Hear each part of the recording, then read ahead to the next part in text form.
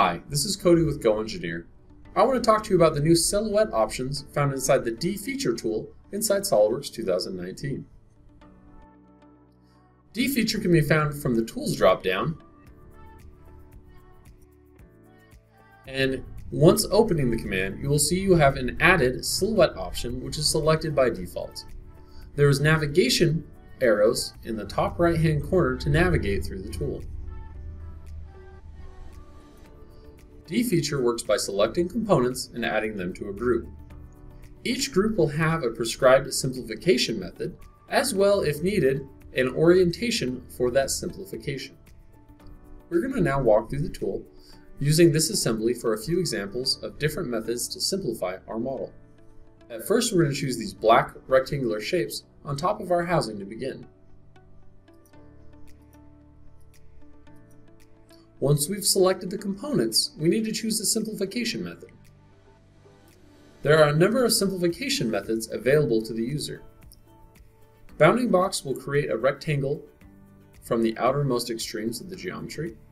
Cylinder will attempt to approximate our geometry using a cylinder.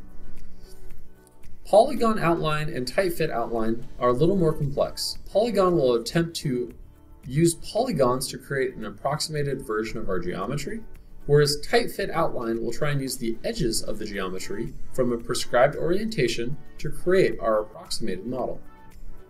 Lastly, we will just copy the geometry.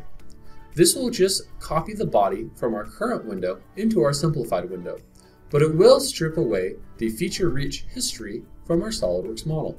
For this first set of components, I'm going to choose the tight fit outline and remain in the default orientation. I can choose Add Group now. Once I add my first group to the window, it will partition my window with the assembly on the left and my simplified model on the right. I can now continue selecting components and start my next group.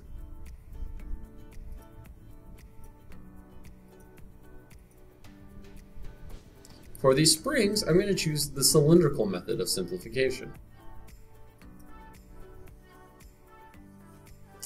Now, mounting to the housing may be important, so I'm going to simply copy this geometry from my current window into my simplified model. The last major component that I see that I need to add is this weight here. We're going to choose this and again choose the tight fit outline option. Now, if we look at our approximated geometry on the right, compared to our assembly on the left, we'll see that this simplification was not a good fit. This is a good indicator that we may need to change our orientation for this group. To edit it, choose the group you're interested in, select the face or plane to use for the orientation, and click Apply. We'll see the geometry on the left is now adequately represented by the simplified model on the right.